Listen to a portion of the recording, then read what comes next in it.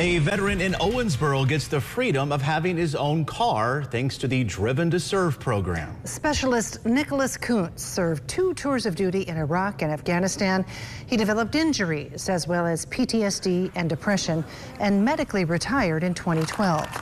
Kuntz and his family have been without any mode of transportation. They relied on rental cars, grocery delivery services, and ride sharing.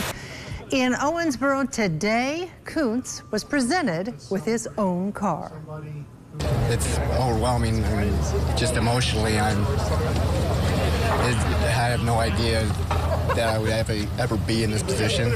But now it's just a huge weight lifted off me and my wife's shoulders that we're able to have a vehicle now again.